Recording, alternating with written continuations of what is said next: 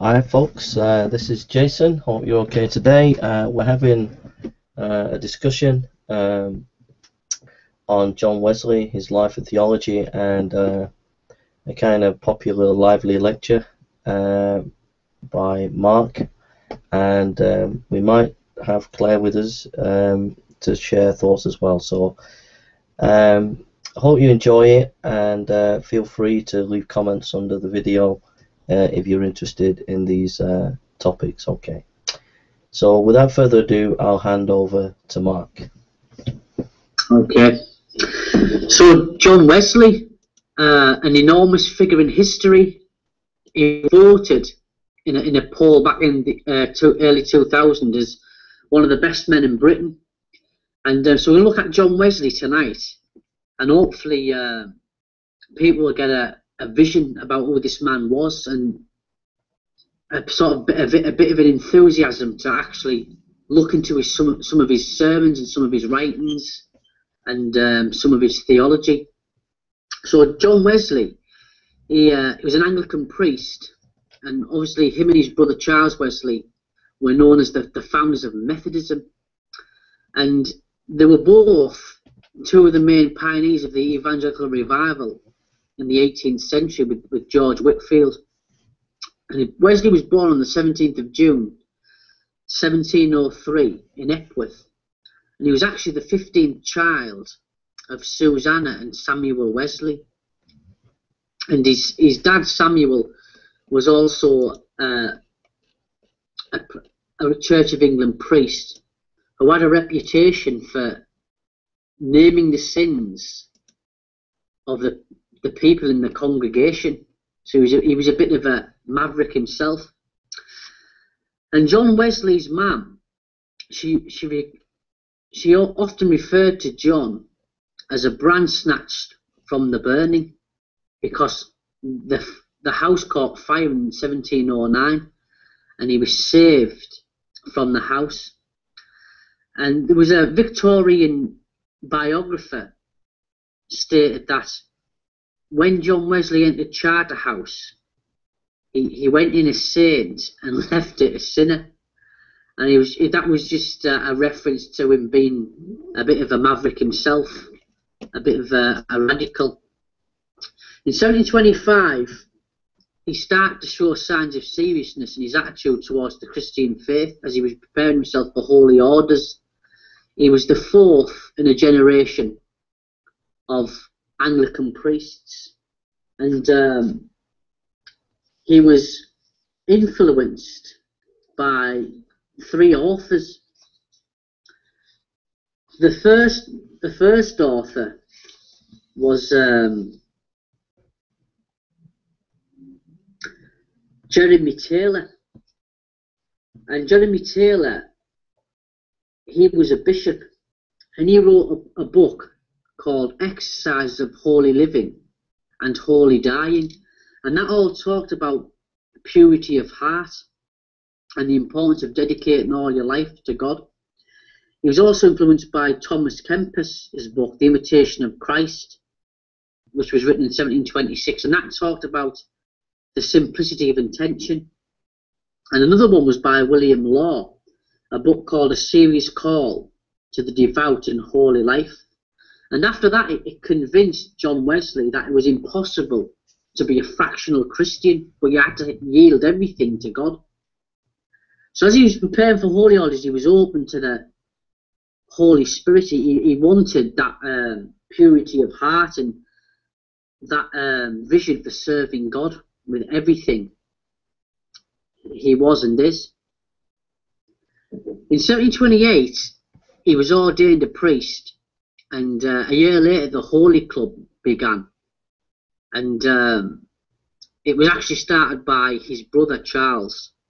And what happened in this is the people met for prayer, they studied the Bible, they had self-examination, and they done works of charitable relief. And it was there that the name Methodist was first used, and it was used to describe the seriousness of the discipline and the devotion towards spiritual things. And it was actually used, it had a history of being used to describe medical men. So it was a name that was used to actually mock them. When John Wesley's father was dying, he died on the 25th of April 1735, and his last words to John were these. He said to him, "The inward witness, son, the inward witness, that is the proof, the strongest proof of Christianity." And he was talking about the inward witness of the Holy Spirit. In this year as well, it was John and Charles, his brother, they sailed to Georgia, and the intention was to go out and teach the Native Americans real Christianity. But what happened is, when he went out on this journey, he met some Moravians who were German missionaries, and there was a storm on the ship, and he realised how calm the Moravians were. And one of the group, Spangenberg, asked him a question, and he asked John Wesley, he said, "Do you know Jesus Christ?" And here, we've got to remember, John Wesley was an Anglican priest, and he said to him, "Well, I know he's the saviour of the world." And this Spangenberg responded by saying, "True, but do you know he has saved you?" And when John Wesley left Georgia, that question was ringing through his mind, and he records in his journal that he felt like a self-crippled man. And he said in his journal that, "I went to America to convert the Indians, but who will convert me?"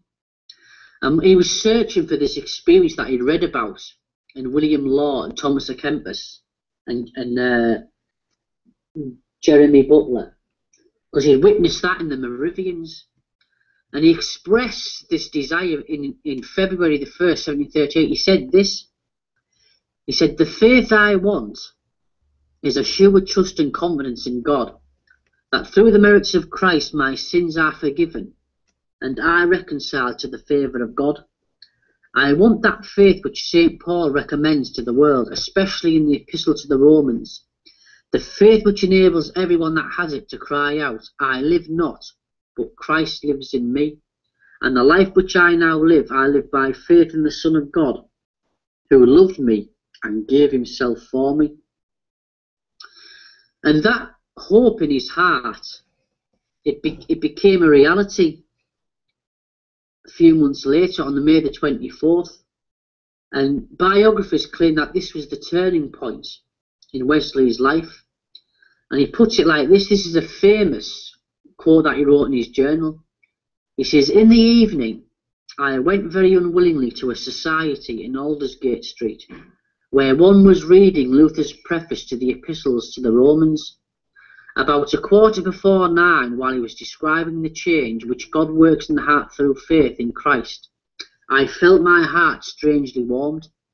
I felt I did trust in Christ, Christ alone for salvation, and an assurance was given to me that he had taken away my sins, even mine, and saved me from the law of sin and death." Now, Wesley scholars debate what actually happened to Wesley here. Was it a conversion or not? And Theodore Jennings, for example, he suggests that the Aldersgate experience was not a conversion experience, since it did not make an immediate change in John Wesley's life. And he says, furthermore, it was both before and after Aldersgate that John pursued holiness and still struggled with doubt. So he says that a conversion interpretation of Aldersgate distorts Wesley's mature theology of Christian discipleship. Other historians disagree. Peter Gentry suggested that he experienced entire sanctification or the fullness of the Spirit. Dr. Herbert McGonigal, he actually said something sensible. He says, to find out what John Wesley experienced, you need to look at what he said himself. And he suggests that what Wesley said was he experienced a spiritual assurance, an assurance of faith. So to conclude the discussion, whether John experienced conversion then, or if he experienced being filled with the Spirit, entire sanctification or assurance, it'll always be debated. But one biographer says this. He says, whatever perspective one takes on John's experience at Aldersgate, one thing is certain. It is surely beyond argument that the pre-Aldersgate Wesley would never have turned Britain upside down. And I think that's, I agree with that statement. He was changed. And John Wesley says that God had raised the people called Methodists up to preach scriptural holiness over the land and to renew the nation, and particularly the Church of England. So he saw it as a move of the Holy Spirit within the Church of England. It did not become a denomination 70 years till after he died. And from 1739 until 1791, he travelled 225,000 miles, preached more than 40,000 times, left 72,000 Methodists in Great Britain and Ireland, and with 57,000 members in America alone.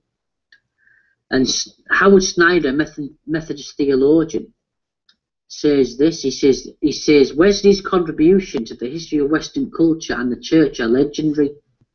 He notes that we are not used to a popular mass evangelist, a university scholar, a social reformer, or a theologian who preaches several times daily and who publishes a whole medical handbook that goes through 20 editions. And so he goes on to know that people have problems with Wesley sometimes because he was such a diverse personality, such a diverse figure, as we see when we go on. So before I go on, do you want to add anything, Jason, to that? Just to add something.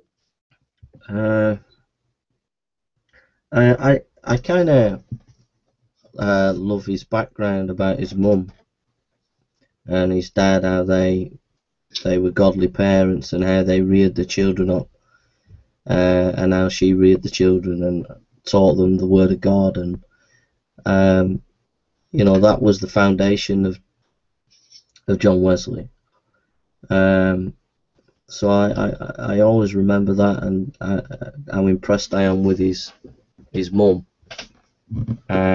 She had a big job to bring up so many kids, and also like the commitment that they had in those days as parents to make sure that the children were grounded in God and grounded in the Word. The other thing about his heritage, he come from a heritage of ministers, like his father was a minister, and they were committed to the gospel as a family, and those things impress me.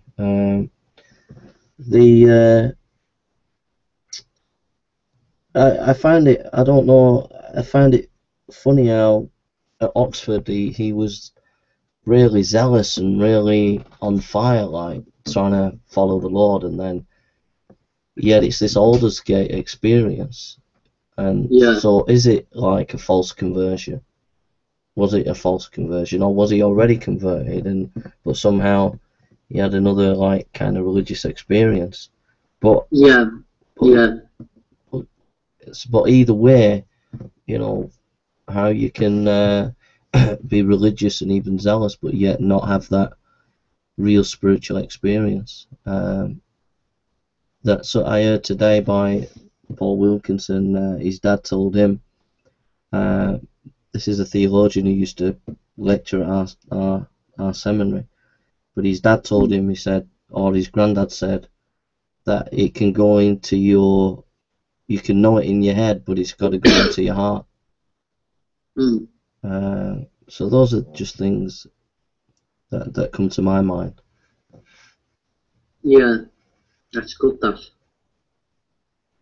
Yeah, his devotion, like even before that Aldersgate experience, I mean, he was even looking at he had some theology of holiness then, but even before then. Yeah. You know, so.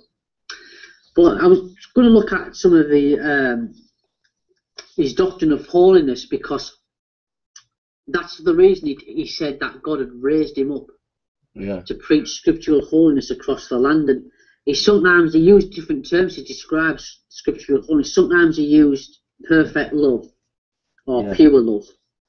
Sometimes he talked about entire sanctification. And the most popular one he used was Christian perfection. So I'll read some definitions out. Scriptural holiness, he said, the love of God is shed abroad in his heart by the Holy Ghost given unto him. God is the joy of his heart and the desire of his soul. He prays without ceasing, in retirement or company, in leisure, business or conversation. His heart is ever with the Lord. He loves his neighbour as himself. He loves every man as his own soul. His one intention at all times and in all things is not to please himself, but him his soul loveth. And perfect love, in a letter to Mrs. Elizabeth Bennis, he says, the highest degree of holiness is no other than pure love, a heart devoted to God, one design and one desire. He says, this is interesting, he says, love is the highest gift of God, humble, gentle, patient love. All visions, revelations, manifestations, whatever, are little things compared to love. There is nothing higher in religion. There is, in effect, nothing else. If you are looking for anything but more love, you are looking wide out of the mark. You are getting out of the royal way. And when you are asking others, have you received this or that blessing? If you mean anything but more love, you mean wrong. Settle it then in your heart that from the moment God has saved you from all sin, you are to aim at nothing more, but more of the love that is described in the 13th chapter of Corinthians. And Christian perfection, he says, Christian perfection is the loving God with all our heart and with all our soul and with all his mind. This is the sum of Christian perfection. It is all comprised in one word, love. It's love excluding sin. And entire sanctification, he says, entire sanctification is not any new kind of holiness.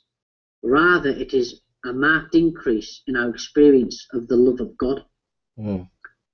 He says, by the new birth we are saved from the dominion of sin, by entire sanctification from the root of sin.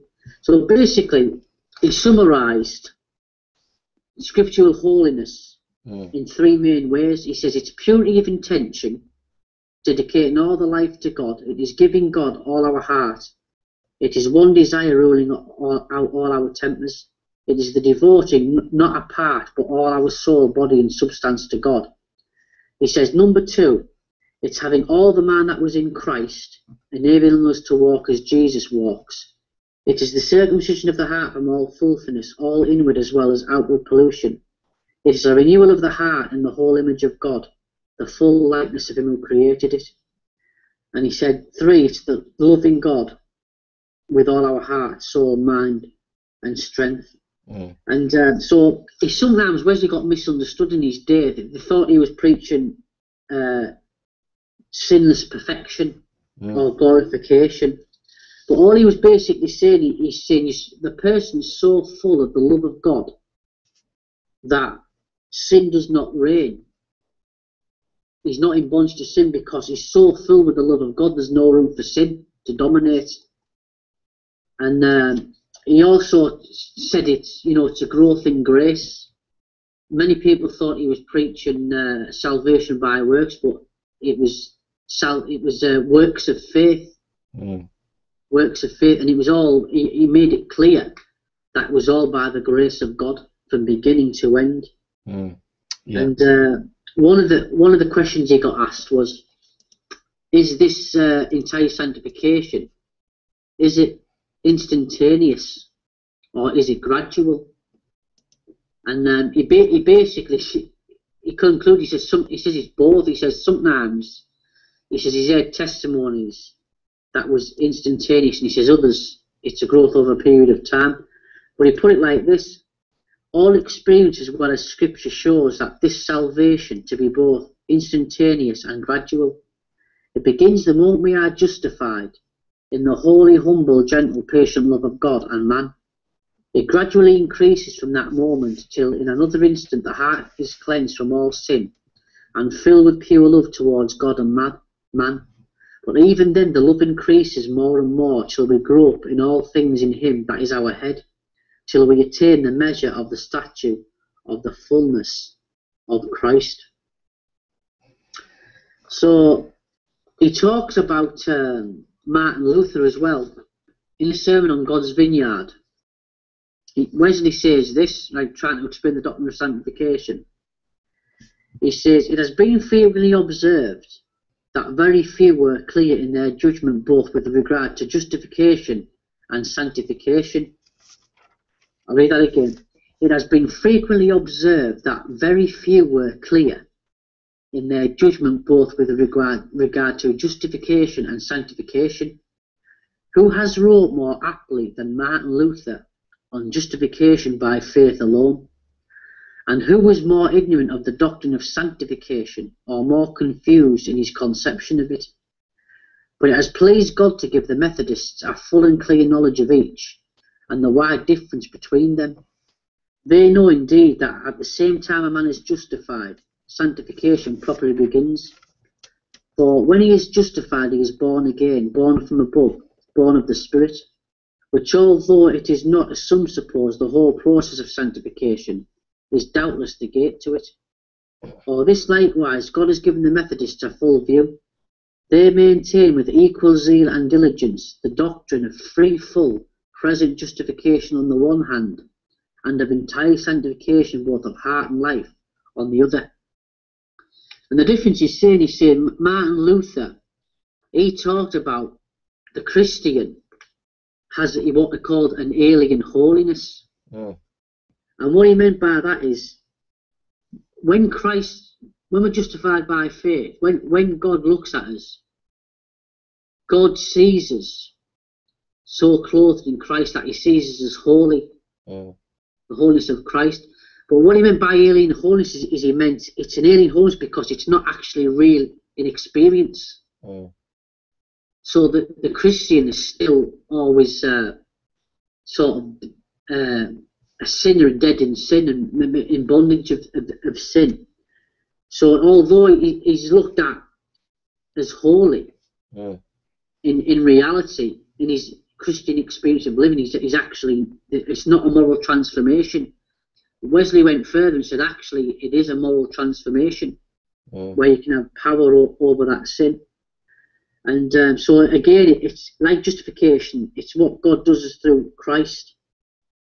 He basically he said justification is what God does for us through Christ, and sanctification is what God does in us through the Spirit. So he says this: though it be allowed that justification and the new birth are in point of time inseparable from each other, yet they are easily distinguished, as being not the same but things of a wholly different nature. Justification implies only a relative, the new birth, a real change. God in justifying us does something in us. The one restores us to the favour, the other to the image of God. The one is the taken away of guilt, justification, the other taking away the power of sin. So the born-again believer is enabled by grace to overcome both inward and outward sin, in the sense that he does not go on willfully sinning and stuff. So, but that's what's misunderstood about Wesley. You know, he did hold to the doctrine of justification by faith, but there was he expanded on the doctrine of sanctification as well, which he found in the early church fathers. So, do you know anything, Jay? Yeah, I think you're right. I think people have misunderstood. I mean, a lot of Calvinists misunderstand John Wesley don't they? I mean, correct me if I'm wrong, but a lot of them do think that he taught sinless perfection. Like you could be. The impression that I've got from Calvinists, I mean, I might be wrong, but is that he believed that you wouldn't sin, but that's not what Wesley's saying, is it? Like you said. Yeah. But I struggle with what he's teaching, which I agree. I agree it's biblical. It's one, I believe it's biblical. I struggle with what he teaches, and in my own experience. Yeah, I do as well. You know, in my own experience, it's not the way he's describing it. I mean, that's my own fault, but I just feel like I take 2 steps forward and then 3 steps back. It's like there's a battle going on all the time, and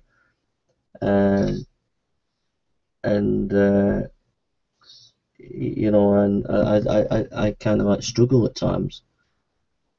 Whereas where he's describing, it's like you get this victory, and the root of sin is dealt with, and you get this continuous victory type of thing.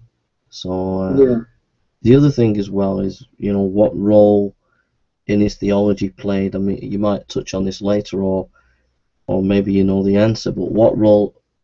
Well, even though the root of sin is dealt with, what role do the means of grace play in terms of reinforcing behaviour? So I remember Dr. McGonigal lecturing on that, where I think he believed in like 5 means of grace, didn't he? Like preaching, the sacraments. Oh yeah. Things like that. Yeah, that's interesting, that, Jay. Yeah, because Wesley talked about as well. He was talking about he said you can't reach this process of entire sanctification or Christian perfection without the means of grace. And the big one, because he was an Anglican, was with the communion. Yeah. Which he was big on. I mean, he was big on, you know, taking the communion and stuff. Yeah. But he talked in other places about, you know, to push on for it. Yeah. And one of the things he talked about, a big part of his theology, was the first book of John. Yeah. Where he used to describe spiritual stages, and he says, John, in the first book of John, he talks about writing to young men, mature men and old men. Yeah. You know, I write to you, young men, I write to you, fathers, I write to you. And he used that as like an evidence to support his doctrine, that the stages of growth, stages of spirituality. But the thing with it is, he encouraged people to press on into it. You know, and the big thing was it's scriptural, and it's experienced by people as well. So, yeah. Sorry, go on, Jay. Is it okay to just say 1 or 2 things? Yeah, say what you want, Jay. Yeah. I think a couple of things is, one is how Wesley was rooted in scripture and tradition. Like his teaching was like scriptural, but he kind of really, you know, the early church fathers and the Puritans, and I mean, he was so well read, and he didn't veer off onto any kind of dodgy writers or dodgy teaching. He was always firmly in the Anglican tradition of theology, wasn't it? Like, you know, he was really deeply rooted in like the early church fathers and the Puritans and stuff like that. And the question that I have is, from what you said and from his teaching about entire sanctification, how does that play out in modern evangelicalism, like with the charismatic movement, with the evangelical scene that we see now? What can we learn from Wesley about his teaching in terms of the light today? I've got some on that, Jay, a bit further on. Okay. I tell you what, I'll read through some more of the essay here. Okay, mate. So this one's called Was Wesley an Enthusiast? Okay. So in Wesley's day, there were terms to describe what it meant to be an enthusiast. One definition of the word in the 17th and 18th centuries meant that while a person was a fanatic committed to a belief, why a person was a fanatic, sorry, start again. One definition of the word in the 17th and 18th centuries meant that while a person was a fanatically committed to a belief, his or her rational faculties had been switched off, and the belief itself was an unjustified delusion. So after this Aldersgate experience, he goes out and starts preaching about this experience. And he got accused of being an enthusiast. And from a religious point of view, it was a madness that ascribed something to God that should not be expected of him, and resulted in the rejection of objective truth or natural reasoning powers. Knox notes that the implications of enthusiasm go far deeper than a rejection of objective truth or reason. For him, at the root of it lies a different theology of grace. So enthusiasm was seen as a rejection of reason and objectivity, and it was taken subjective experience and making that the defining truth for Christian living. So it was a rejection of reason. So I put here, shortly after the Aldersgate episode, Wesley began to testify openly to all about his experience of assurance. On the Sunday following, he did the same in the home of John Hutton, and was roughly attacked as in a large company as an enthusiast, a seducer, and a setter forth of new doctrines. Other indications of enthusiasm were the love feasts that both the Wesleys and George Whitfields would go for Christian fellowship. Wesley recorded, about 3 in the morning, as we were continuing instant in prayer, the power of God came mightily upon us, insomuch that many cried out for exceeding joy, and many fell to the ground. As soon as we recovered, we broke out with one voice, "We praise you then, O God, we acknowledge thee to be Lord." It was meetings like this why Wesley was accused of enthusiasm. However, Wesley and the Methodist movement was labelled as enthusiasm before Wesley's experience at Aldersgate and subsequent love feasts. The first printed attack on Wesley's Methodist movement appeared in the 1st of the December of 1732 in Fogg's Weekly Journal, accusing the Methodists as practicing everything contrary to the judgment of other persons. Another attack by the Reverend Theophilus describes the preaching of the Methodists as tempestuous and dreadful, whilst Horace Walpole, in a letter to John Tew, described Wesley's preaching as being eloquent, but towards the end he exalted his voice and acted with very ugly enthusiasm. It was the anonymous letter from Bishop Lavington in 1749, entitled "The Enthusiasm of Methodists," that really infuriated Wesley. The letter charged the Methodists of having the same conduct and pretences as the Roman Catholic priests. Lavington tried to prove this by showing how Wesley and the Methodists abused their clergy and put on sanctified appearances, and taught on the need of sudden conversion, the assurance of salvation and perfection, whilst the fundamental accusation was the claim of receiving divine inspiration. For Lavington, Wesley and this Methodist movement were a set of pretended reformers, a dangerous and presumptuous sect, animated with an enthusiastical and fanatical spirit, in which moderation, reason, and scripture are things ignored. Wesley replied to Lavington's attack of enthusiasm in February 1749 and suggested that he had misunderstood what he had written. Wesley tried to show Lavington how God had generally worked among the Methodists and transformed Britain and Ireland from vice and darkness towards love to God and his fellow men. In a second letter dated May the 8th, 1752, Wesley summarises his evaluation of Lavington's attacks of enthusiasm by saying, "I have now considered all your arguments you have brought to prove that the Methodists are carrying out the work of popery, and I am persuaded every candid man who rightly weighs what has been said with any degree of attention will clearly see not only that no one of not one of those arguments is of any real force at all, but that you do not believe yourself. You do not believe the conclusion which you make as if you would prove. Only you keep close to your laudable resolution of throwing as much dirt as possible. Wesley concludes his reply by suggesting that the reasons for Lavingston's accusations were nothing more to expose the Methodists to the scorn of mankind and to stir up the civil powers against them. In Wesley's mind, Lavington had taken his writings and distorted them with the intent of accusing him and the Methodist movement as being fanatical enthusiasts who were trying to set up their own sect by claiming authority from subjective experiences of God, whilst rejecting the authority of reason. Did Wesley reject the role of reason? This is Wesley's response to the accusation that he rejected reason. In a letter to his mother in 1725, Wesley called faith an assent upon rational grounds in which faith must necessarily at length be resolved into reason.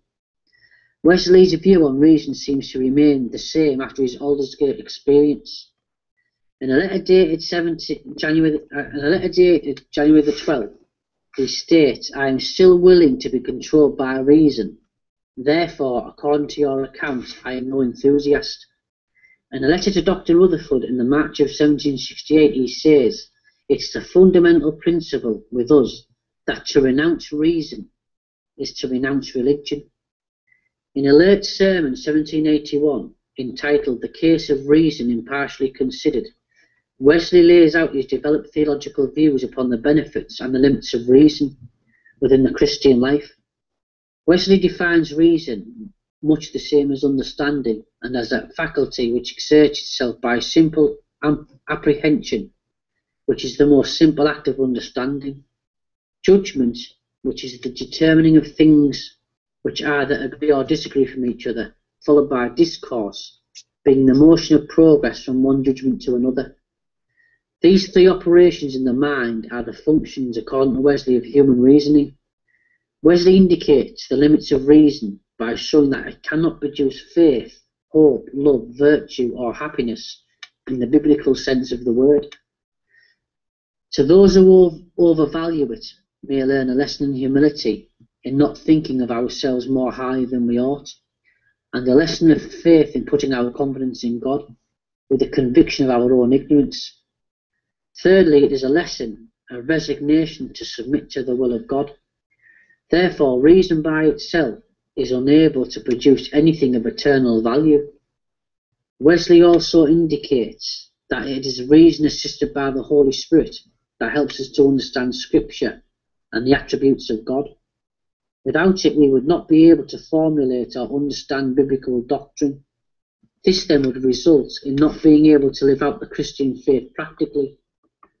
Wesley states, "Therefore, you who despise or depreciate reason, you must not imagine you are doing God service. Least of all are you promoting the cause of God when you are endeavouring to exclude reason out of religion. You see, it directs us in every point both of faith and practice. It guides us with regard to every branch both of inward and outward holiness." The role of reason and its benefits in the Christian life are essential in the thought and theology of Wesley. However, as we have seen, Wesley was well aware of its limits. Thorson suggests that Wesley's confidence in the powers of reason were strongest in his earlier years, when compared to his theology of grace in his later thought. In other words, although he believed that God would never bypass human reason, he maintained that God's wisdom and ways would always remain above it. We can see that Wesley was reliant on the objective principles of reason. These were fundamental to his theology. Wesley was attacked as an enthusiast because it was assumed that he rejected reason, while embracing subjective experiences of God and claiming divine illumination and spiritual gifts. We have seen that Wesley did in fact esteem the role of reason within the Christian life. Therefore, Wesley was not an enthusiast, as he did not reject the role of reason completely, but showed how it had only certain limits in Christian experience. So it was like you were saying, Jay. Are you still there? Yeah, yeah. It's like he was saying. Yeah, I talk about it a bit later. He was guided by scripture, tradition, reason, experience. Yeah. But he put scripture first. Yeah. And those three other things were like under it and stuff. So it was basically, and that comes on to, I've got a chapter here called Was Wesley a Charismatic? Yeah. Can we talk about this though for a minute? Yeah, of course we can, Jay, yeah. Because I think that he was balanced in that he had reason and experience together. I think also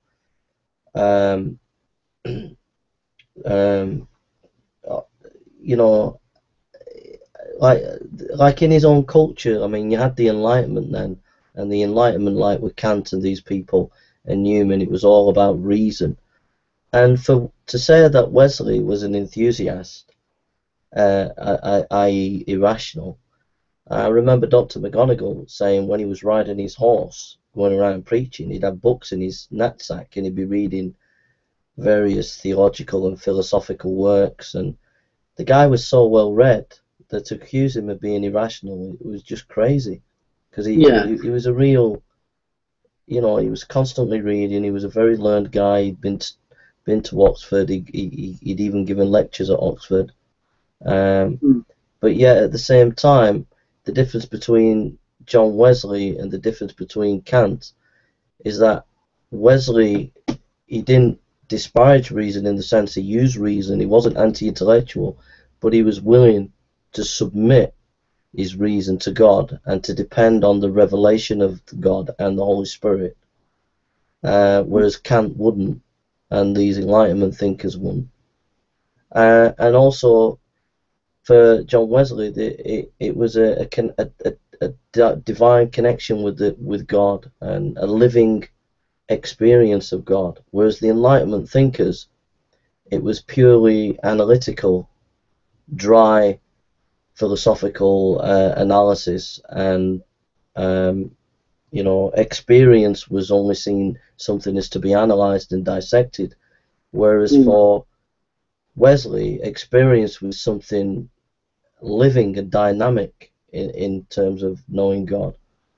And the other thing as well is that balance that Wesley had, is a balance that we need today. I mean, you have Calvinists that are often dry, intellectual, but they don't have that experience. You have charismatics that are often hyper experienced but don't have that intellectual stamp. And people like Lloyd Jones and preachers like that, they kept the balance of experience and the intellect together.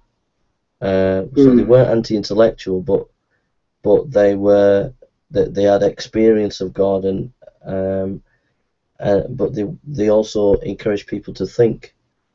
And also there's a danger today of people, especially in modern evangelicalism now, they're putting reason above scripture, and they're getting themselves messed up on ethical issues and mixed up, and bringing the church catastrophe into the church because they're not doing what Wesley did, which was submit to the Word of God and depend on the Holy Spirit. Those are my thoughts. Yeah. You got any thoughts, Claire? Yeah. Yeah, that's right, that Jay. And even before that Aldersgate experience, Jay, he was lecturing New Testament Greek as well. Wow. So he read from the New Testament Greek. That's what he read. Which is amazing as well. Yeah. Because he was well read. I mean, some people take that quote out of context where he talks about how I'm the man of one book, and some people today say he only read the Bible. He didn't mean it in that context. Yeah. What he meant was, I mean, obviously he had to read other stuff, like you say, he read books on his horse. It meant that was the supreme rule of faith, the Bible. Yeah. But what I found looking at this, and we're going to look at this now, is this is what I'm most passionate about. Was the next bit was Wesley a charismatic? Because a lot of charismatics take Wesley out of his context. And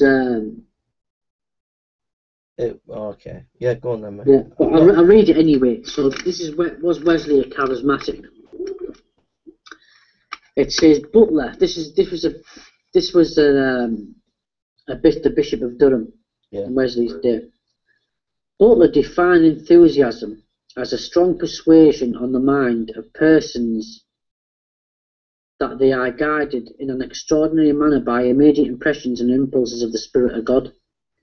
It was Butler who accused Wesley as being an enthusiast when in 1739 he said to him, "Sir, the pretending to extraordinary revelations and gifts of the Holy Ghost is a horrid thing, a very horrid thing." Butler suggested that Wesley claimed divine illumination from God and endorsed the practice of spiritual gifts. In other words, Wesley was basing his theology on experience rather than scripture, and upon subjective truth rather than objective truth. At the beginning of the 20th century, Christianity had witnessed the emergence of two great renewal movements of the Spirit: the Pentecostal movement beginning in 1901 and the charismatic movement that developed several decades later.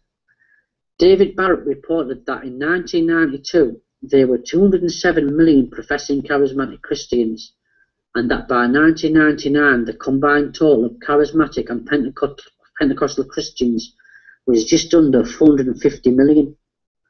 What does the term charismatic mean? The word charisma in Greek means gift, and it can be used to describe God's gift of love and grace towards us. On a broad level, to be a Christian is to be a charismatic, since all Christians have received the gift of God's grace.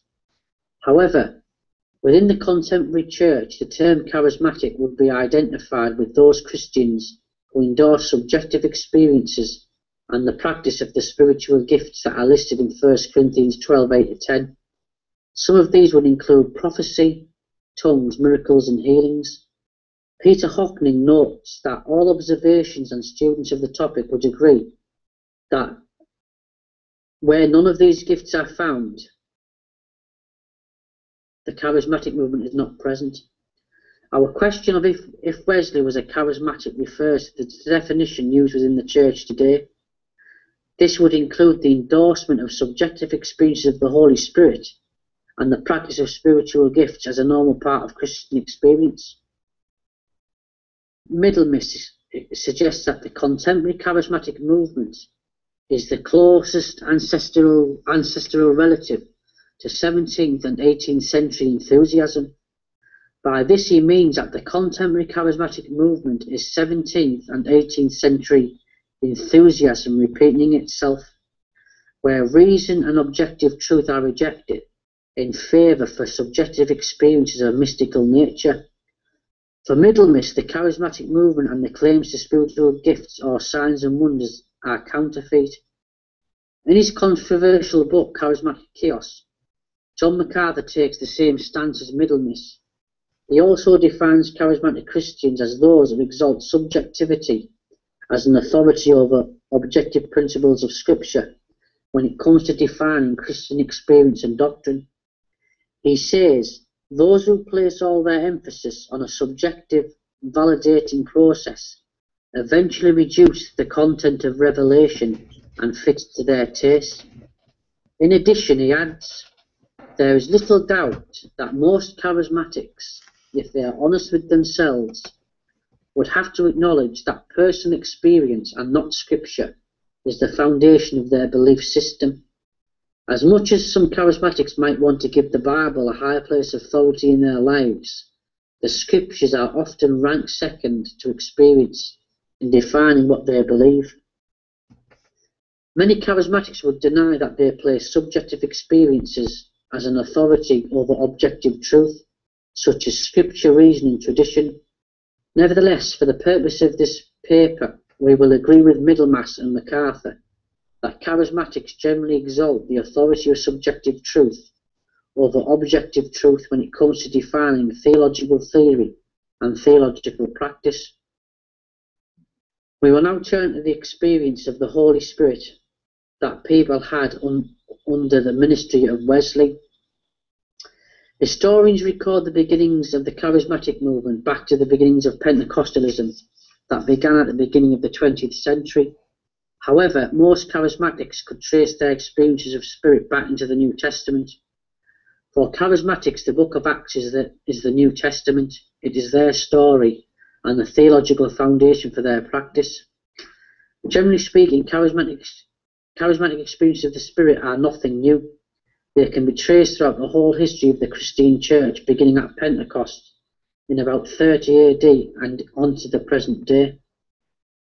One of the main aspects of the charismatic experience in the contemporary church is being slain in the Spirit or falling under the Spirit. American preachers Rodney Howard-Browne and Benny Hinn are famous within the contemporary charismatic church for blowing on people in which whole congregations fall to the ground under the power of the Spirit.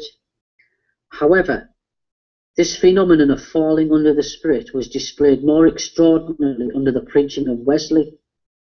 Unlike Browne and Hinn, Wesley did not have to blow on anyone.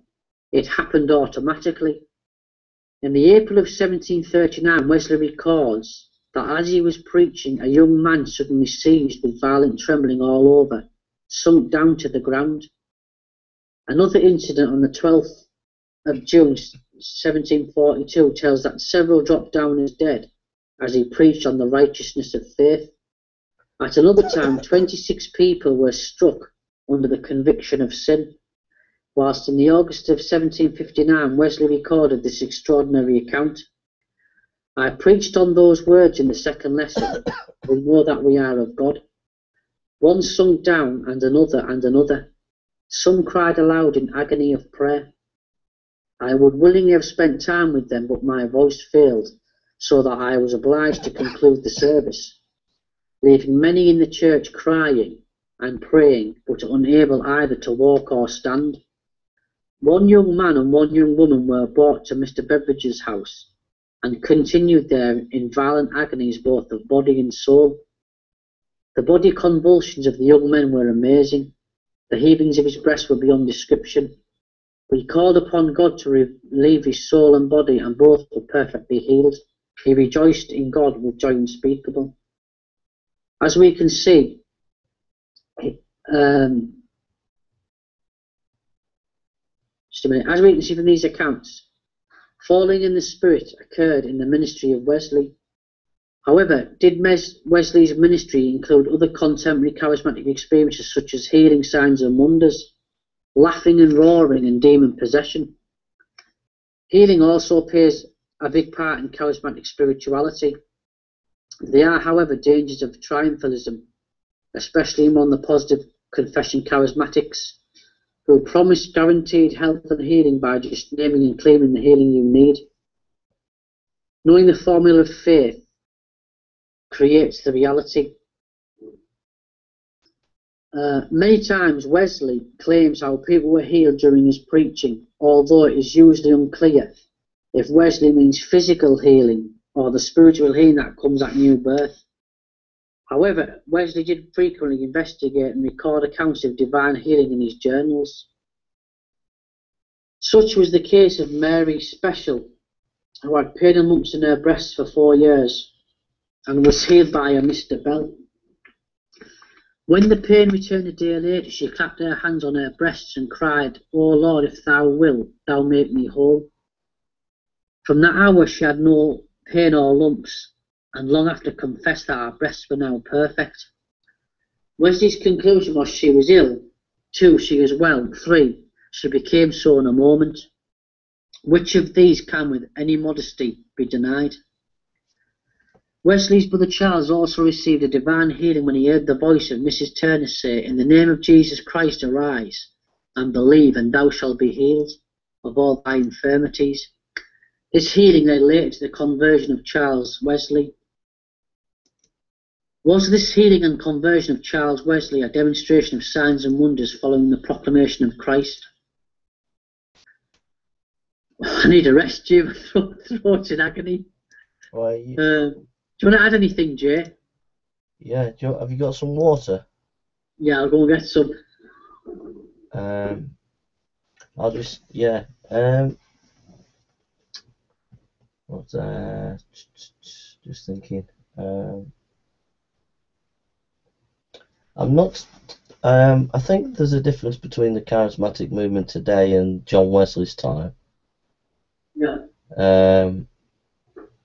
I mean, John Wesley, when we're talking about experience that he had and the experience of the Methodist with the leadership of John Wesley,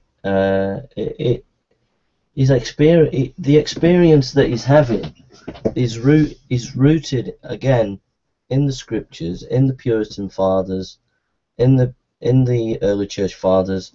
It's rooted in certain biblical doctrines like the doctrine of justification by faith and the doctrine of entire sanctification. So it's very doctrinal. So I don't think it's the same as the charismatic movement. You know, I don't think that the charismatic movement has had that emphasis of doctrine, of being interested in church history, such as the early church fathers and the Puritans and things like that. So the experience of the charismatic movement, I think, is a different kind of phenomenon to Wesley. Yeah.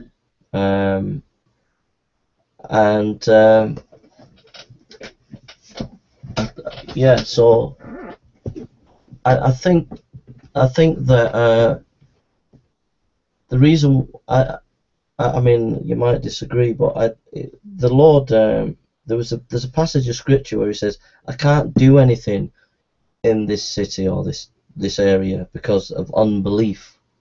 Yeah. And the Lord couldn't do anything in an area because there was a lack of faith. And I think with the charismatic movement there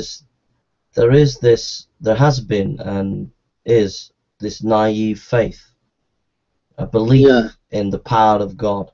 When I mean naive, it's not rooted in any deep theology or anything. It is rooted in Christ. It is rooted in the Bible, but it's not like well thought out or anything like that. And there is this faith and belief in Christ and his power. And I believe the Lord blesses that. I believe that the Lord, even though it might be mixed up at times, or even though it might get hijacked by false teachers, I believe that God blesses people who have faith, and I believe that that's why the charismatic movement, you know, I mean, Pentecostalism, you know, the 600 churches opened 2010 in the UK, Pentecostal charismatic churches, and I think like God does bless these people, but I don't think it is the same as the Wesleyan. I think that it's a theology today that is shallow compared to what Wesley was teaching. Yeah. That's what I think. Yeah. I'll just conclude with reading this bit here then, Jane, and add a bit. So was Wesley a charismatic? I should have went straight to this part really. Contemporary charismatic Niger Scotland states that Wesley was convinced of the necessity of spiritual gifts. By this, Scotland wants to suggest that Wesley was a charismatic in the contemporary sense of the term, as someone who believed in the necessity of spiritual gifts and who endorsed subjective experience of the Holy Spirit. However, David Allen suggests that it would be a stretching a point to claim Wesley as a charismatic in the strictest sense. For us to evaluate if Wesley was a charismatic or not, in the contemporary sense of the term, we need to let Wesley speak for himself about what he thought of spiritual manifestations and spiritual gifts. In 1739, Wesley concluded that he could only prescribe people falling over as to the work of God's Spirit, in which people were getting grasped by Satan as they were coming to Christ. Wesley warned against condemning what could be genuine works of God's Spirit, but also suggested that it was unwise to judge inward changes by the outward evidence of manifestations. He concluded by suggesting that the manifestations are either a genuine work of God's Spirit, demonic manifestations, or natural causes such as people exaggerating or getting emotionally carried away. In a letter to Dr. Rutherford in 1768, Wesley reported that falling under the Spirit was not at all times or in all places, and that for 2 to 3 years they were only constant in London, Bristol and Newcastle. He concludes by saying that they sometimes still occur, but not too often. Wesley was not saying that they stopped altogether, but that they were less frequent than at the beginning of his ministry. In May 1739, Wesley recorded how he had known people who had been transformed while having visions and dreams. God does now give remission of sins and the gift of the Holy Ghost even to us and to our children. Yes, as far as I have known, and often in dreams and in visions of God. A month later, however, Wesley makes remarks about the false prophecies of the French prophets. He exhorted everyone to avoid these prophets like fire, since they did not speak according to the law of the testimony. He then warned people not to judge a prophecy by appearances, common report or inward feelings. Prophecies may or may not be from God and must all be tested by the law and the testimony. In scriptural Christianity, Wesley says, whether the gifts of the Holy Spirit were designed to remain in the church throughout all ages, and whether or not they will be restored near the restitution of all things, are questions which is not needful for us to decide. Wesley concludes by saying that the important thing was that they were all filled with the Holy Spirit rather than operating spiritual gifts. In another letter to Dr. Middleton in 1739, Wesley says that it is certain that many people may have spoken in tongues, in which the evidence had not been recorded or has since been lost. Wesley also states that he may give the gift of tongues where he gives no other, and may see abundant reasons so to do, whether you and I see them or not, for perhaps we have not always known the mind of the Lord, nor been of the number of his counsellors. On August 5th, 1750, Wesley also commented on a book he read entitled The General Delusions of Christians with Regard to Prophecy. Wesley concludes that the reason that the miraculous gifts were withdrawn was because dry, formal, orthodox men began to ridicule whatever gifts they never had themselves, and to decry them all as either madness or imposture. In a late sermon called The More Excellent Way, Wesley says that the gifts of the Spirit ceased, not because the church had no more need for them, but that the love of most Christians had waxed cold. In summary, Wesley may Scotland suggest being convinced of the necessity of spiritual gifts. However, he did not practice them as a normal part of Christian experience as contemporary charismatics do. Although sometimes he endorsed certain dreams and visions on rare occasions, his view on spiritual gifts were the views that most churchmen of his day had, which were that spiritual gifts had ceased at the apostolic age. However, they were views among movements like the French prophets, who claimed that spiritual gifts were still part of the normal Christian life. Most of the accounts that Wesley investigated of movements who claimed they had spiritual gifts were, in his estimation, enthusiasts who rejected the authority of reason in Scripture. In 1759, Wesley wrote a sermon entitled The Nature of Enthusiasm to define what he thought were the characteristics of enthusiasm. Wesley felt the need to write this due to the attacks he had received as an enthusiast from Lavington, Butler and others, who were saying that he and the Methodists rejected reason and received divine illumination from God and gifts of the Spirit. Wesley states that his sermon by suggesting that enthusiasm is nothing more than false confidence, and follows on to suggest that there are 4 kinds of enthusiasm.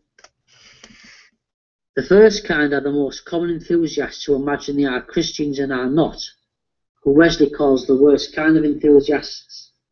The second kind are the ones who imagine they have gifts from God. The third kind are those who think they attain the end without the means by the immediate power of God, followed by the fourth kind, which are those who imagine things to be the providence of God which are not. For Wesley, enthusiasm is a disorder of the mind which hinders the exercise of reason. It is a religious madness arising from some falsely imagined influence or inspiration of God. Every enthusiast then is properly a madman. It seems clear then that Wesley defines enthusiasm in the same way as critics do, that enthusiasm is a fanatical madness which results in a rejection of objective truth and relies instead on subjective experiences of God in defining truth. If we agree with MacArthur and Middlemass, who suggest that contemporary charismatics base their theology on subjective experience as a source of truth rather than scripture, then Wesley was definitely not in this camp. For Wesley, experience was always subordinate to scripture and never above it. The test of all claims to spiritual experiences and spiritual gifts was the law and the testimony. Wesley was not a charismatic in the contemporary sense of the term, as someone that practiced spiritual gifts and endorsed subjective experiences. He was charismatic with the view that Christianity was an experiential faith which should be felt in the heart and not just dry doctrines to be agreed upon. He was open to subjective experiences, but not to the point where they defined Christine doctrine as an authority over Scripture. We agree and conclude with Rack when he suggests that Wesley did not go all the way with enthusiasm. He allowed due place to reason. I even think he would have been an enthusiast if he could, but there was a firmness in his intellectual texture which would not bend to illusions. For Wesley, experience had to remain within the objective boundaries of the quadrilateral.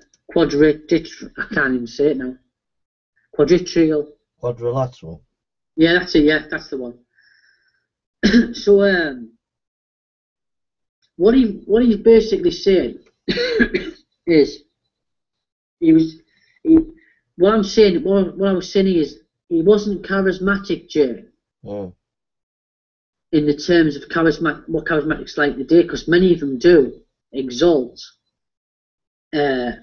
spiritual gifts and spiritual experiences above Scripture. And the thing is, he preached holiness. It was always about holiness. Always preached about holiness, and that was the key. And he didn't expect signs and wonders to follow all the time. You know, he was the work of God. And the point I want to make is what I see historically is I think a lot of the charismatics today are like those French prophets Wesley opposed. I think they're in that same stream. A lot of them. So, any thoughts, Jay? Yeah, I think it's really good, well researched. It's really, really good because you've researched it well. I'm just thinking, there's just loads of things to say, really. I thought it was wise how he talked about physical phenomena, how people who were shaking and things like that, how he was saying that it's important not to be taken in as an evidence of God, not to completely dismiss it, but that ultimately it's the inward work of your life that is the true test of whether God's been at work or not. And if you look at like the history of revivals, and if you look at it today, like with the Todd Bentleys of this world, where we had a few years ago the Toronto Blessing, and we had that guy, I can't remember his name, where he falls over laughing and they all fall over laughing. People can soon be taken in by physical phenomena, people laughing or chuckling like chickens and saying that this is of God. You know, and Wesley wouldn't have been taken in by that. He would have said, well, what's happening with your life? How's your life been? But the thing I like about Wesley and true Christianity is always got that balance of doctrine and life, and that's what Wesley was all about. Everything was, you know, it was all, his experience was based on the objective word of God and objective truth from that word. And you know, a lot of experience today within the church, all these new movements, it's not got depth and that stability. You know, so Wesley's such an inspiration, and but at the same time, Wesley was not narrow-minded. He was open to the Spirit. He was open to what the Spirit might be doing. He didn't reject things out of hand if people had visions, or didn't reject the healing power of God or anything like that. He was open to what the Spirit was doing, and yet on the other flip side, there are a lot of people today that any kind of enthusiasm, any sense of zeal for God, or believing that God can heal, or believing that God can do things, or believing in the Holy Spirit and what the Holy Spirit can do, that they fear that. And so there's the two extremes of those who are just jumping into any movement that comes, whether they're clocking the making chicken noises or falling over laughing. Where they just run to any new movement, but it's got no stability or base because it's not rooted in the Word, it's not objective. And yet the other extreme of people who just, you know, the slightest mention of the Holy Spirit, and they get all jittery. I just think Wesley's amazing. Yeah. You know, and he didn't get it right all the time. I mean, he probably made mistakes on trying to work out whether some of these phenomenons are right or not.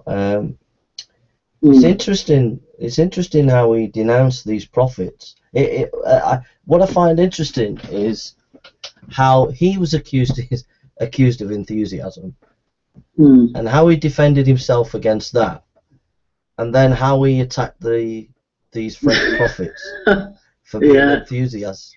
So what's the difference? What is the difference between his defense of himself and his attack on the French prophets? I think you've touched on it. That's a good question, actually. I think you touched on it about he had this objectivity on his basis. But what I find interested in is he opposed these French prophets, and you know, I'm guilty of this. I kind of don't like being too critical. You know, if people say they believe in Jesus, then that's good enough for me, and I don't like to be too critical. But if there are people who are teaching things that are wrong under the guise of charismatic stuff, then if Wesley was here, he would call them out on it. Wouldn't he? So, just a thought. Oh yeah, no, that's good. Here's the question I wrote here. I'll just finish this now. I say a bit. So come to a conclusion. The relevance of John Wesley's theology, like for today. In the book A New Kind of Christian, Brian McLaren suggests that a new model of doing church is required if we are to reach the postmodern generation with the gospel. The story is of a pastor who is struggling to express his faith in a postmodern culture. He finds that his theology no longer seems relevant to him or to the church he is leading, as his reformed epistemology is based on a modern system of doing theology. The old model of expressing practical theology is no longer working, and he fears that he may soon have to leave the ministry. He meets a friend called Neo who helps him through. Have you read this book, Jay? Who is it? Brian McLaren, A New Kind of Christian. No, go on, mate. You have to get. This is the book about. It's post-modernity stuff. The old model expressing practical theology is no longer working, and he fears that he may soon have to leave the ministry. He meets a friend called Neo, who helps him through the many questions he has about truth, faith, theology, and the pressures he faces in needing to express Christian faith in a way that is relevant for postmodern culture. This book is just one amongst many on the problem of how the church can express Christian faith in a way that will be meaningful, real and relevant for postmodern culture. What is postmodernism? Even this question poses a problem for postmodernism, since postmodernism has trouble in defining what it is itself and disagrees on the different interpretations. The term postmodern may have been coined in the 1930s to refer to an historical transition already underway. James Sire suggests that the acknowledgement of the death of God is the beginning of postmodern wisdom. It is both more than and less than a worldview, which is afloat in a pluralism of perspectives and a plethora of philosophical possibilities, but with no dominant notion of where to go or how to get there. With postmodernism, no story can have any more credibility than any other, since all stories are valid. Stanley Grenz suggests that at the heart of postmodernism is the radical rejection of the modern intellectual outlook, and the loss of the modern worldview marks the end of the objective world of the Enlightenment project, with its emphasis on an empirical knowledge of reason as the source of all truth. The modern worldview had been under attack since the time of Nietzsche. However, the postmodern roots began with Kierkegaard. Is that how you pronounce his name? Soren Kierkegaard? I think so, mate, yeah. Yeah. Kierkegaard suggested that faith was subjectivity and a leap into the dark. Thus, a good definition of postmodernism would be, this is my truth, tell me yours.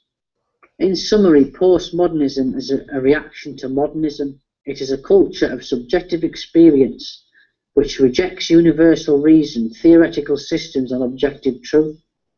It is a world of individualism in which you can attach meanings to experience but not truth. Since objective truth no longer exists, only personal opinions, thus truth becomes subjective. There is a mixed reaction to postmodernism within the church. Some are for it, whilst others are against it. We saw earlier that Wesley was accused in his day of being an enthusiast and is sometimes labelled by some in the contemporary church as charismatic. We saw that these movements are based on subjective experience and that they often react against objective truth as an authority whenever it does not endorse their belief system. However, Wesley was against beliefs that were totally objective and did not have an experiential or subjective side to it. Christianity also needs to be felt in the heart and not just agreed upon in the head. Wesley made this clear to the Methodists when he said, orthodoxy or right opinions is at best but a very slender part of religion. For Wesley, Christianity has an objective set of correct beliefs and a subjective commitment of a person. Wesley's theology was both empirical and experiential. Truth for Wesley was entirely objective and partially subjective, with the latter always in submission to the former within the boundaries of scripture, reason, tradition and experience. There are reactions for and against postmodernism. McLaren's book is a voice for how many people feel within the evangelical church. He reminds us that Christianity always needs fresh expression within the culture we are living in. Nevertheless, there seems to be a dangerous element within this book, as it seems to suggest that evangelicals may have to abandon traditional beliefs and practices. McLaren is slowly pulling away from history and orthodox practice. In other words, he's becoming postmodern within his theological system, and the postmodern worldview is built on subjective experience. Wesley is a voice within the evangelical church today who can remind postmodern disciples that truth is not subjective but objective, and that looking back into history rather than abandoning it is what can take the church forward. Wesley's epistemology is theocentricity, immanence, heart, conversion and Bible.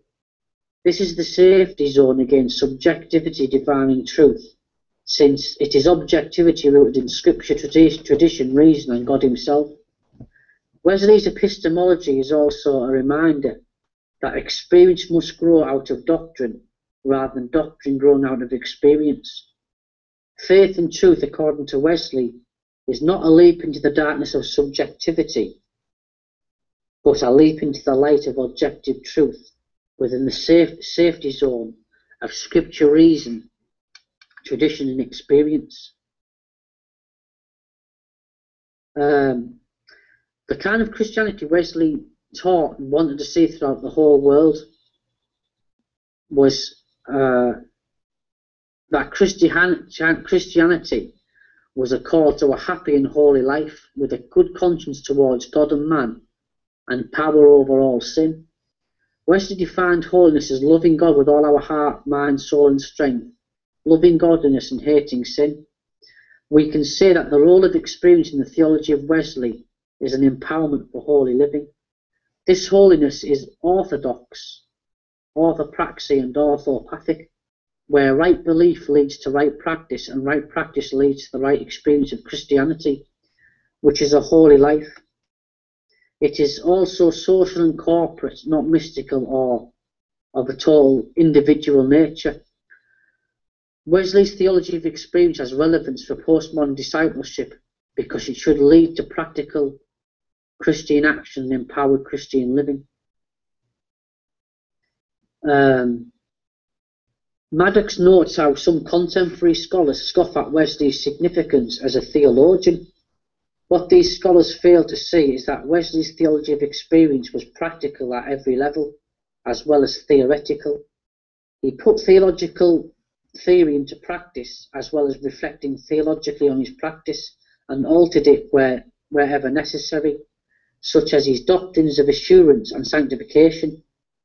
Carter writes that Wesley thought theologically, spoke and communicated theologically, administered the Methodist movement theologically, and he even died theologically, affirming the best of all, God is with us.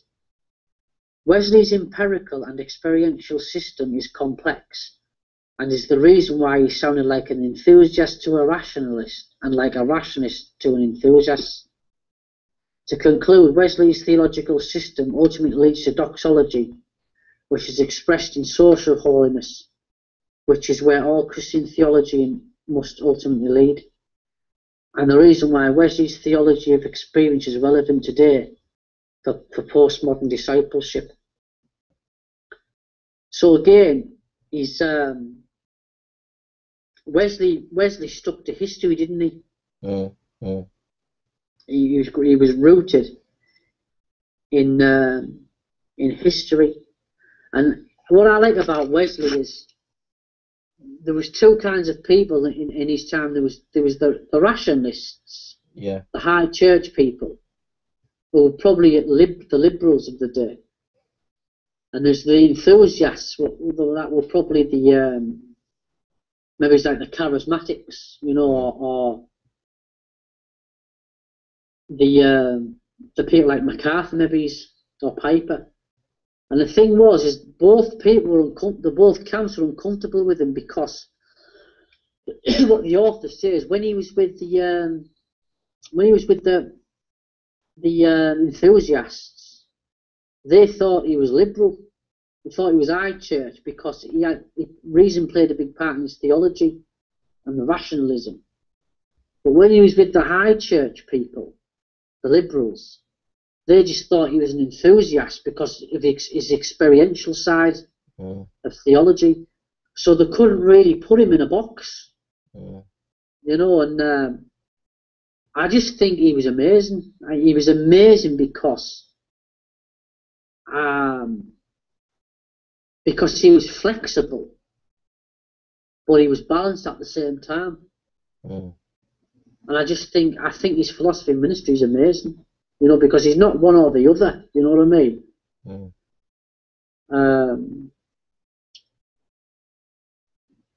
But I don't know, what do you think, Jay?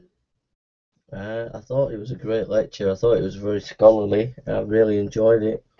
I thought it was a really good lecture, well footnoted and excellent. I like the ending, talking about postmodernism and stuff like that. I thought you were bang on when you said that postmodernism is a reaction to modernism.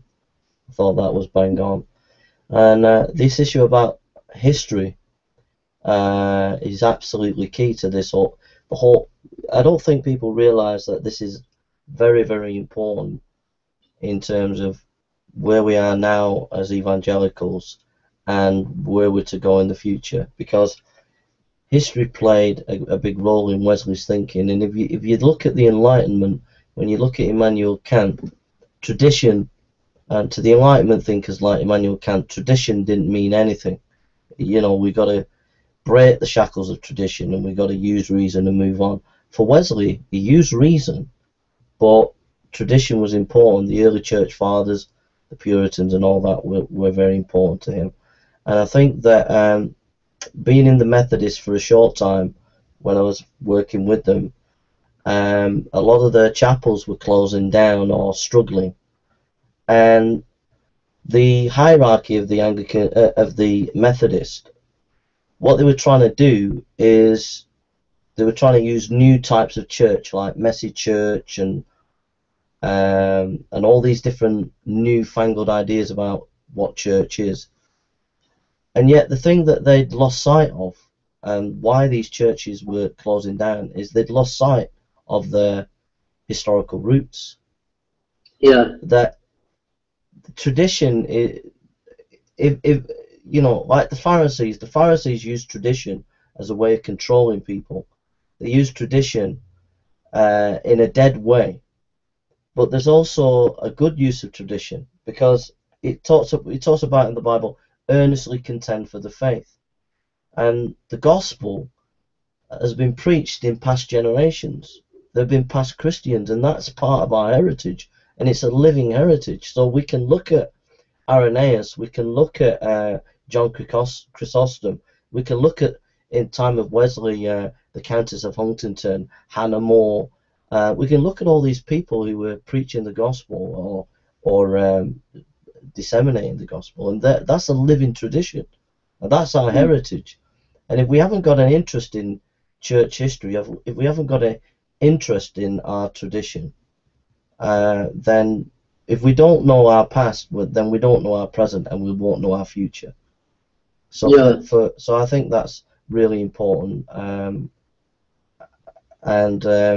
In terms of postmodernism, I think we have to be careful. With postmodernism, there are good things about postmodernism and the negative. One of the negative things about postmodernism is it's relativistic, so it relativizes truth. So as evangelicals, we're objectivists. We believe in objective truth, and our faith is not based on subjectivity. It's founded on objective truth, that Jesus died and rose again can be verified objectively in history, and our subjective experience is based on objectivity. Whereas postmodernism, it denies objective truth, it's relativistic. But at the same time, postmodernism is a reaction to modernism, and part of that reaction is modernism saw knowledge is purely scientific, whereas postmodernism is saying no, there are other types of ways of knowing, like for example art. And I think that is a good thing to remember, that there are some good things about postmodernism, that it's tried to challenge this monolithic understanding that we only look at things from one perspective, i.e. the scientific method, whereas postmodernism is saying no, life's much more varied and richer than that, and that's the struggle that postmodernists have had, is that they're sick and tired of this kind of monolithic, you can only look at things one way. So, and Christianity mirrors that. Christianity is not just about science. Christianity is also about historical truth. It's also about experience. It says things about family. It says things about art. It says things about philosophy and politics. All the many concerns that postmodernism has been writing about.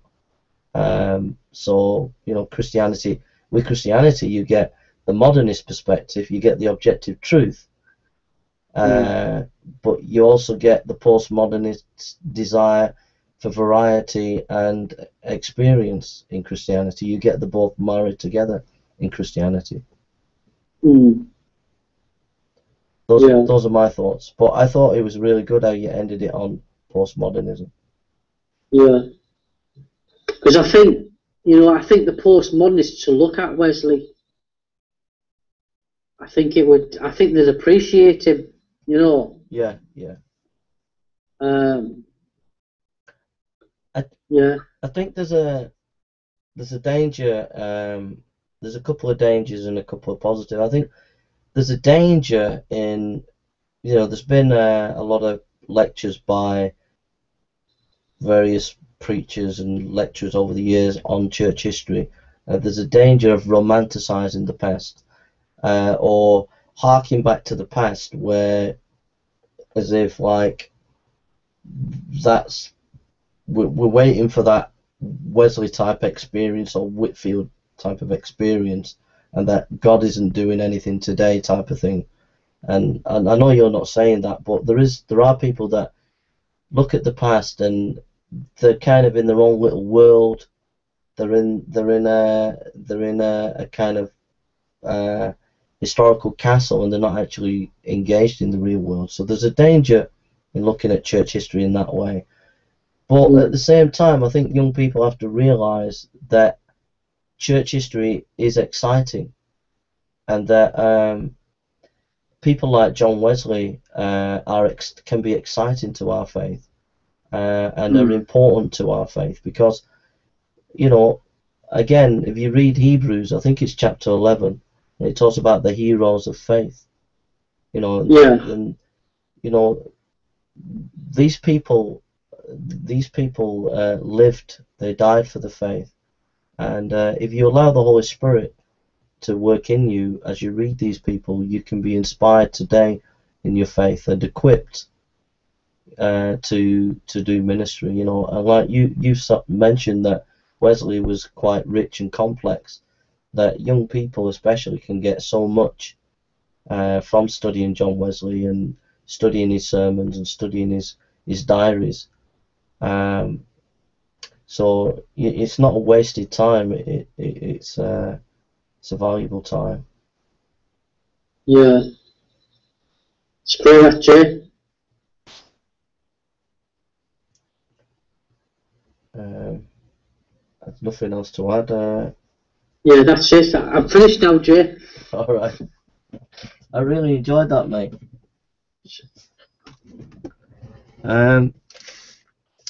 So if you want to make comments, feel free to make comments under the video. And what do you think of John Wesley? Do you think he's relevant today? And do you agree with some of the things that Mark said or I've said?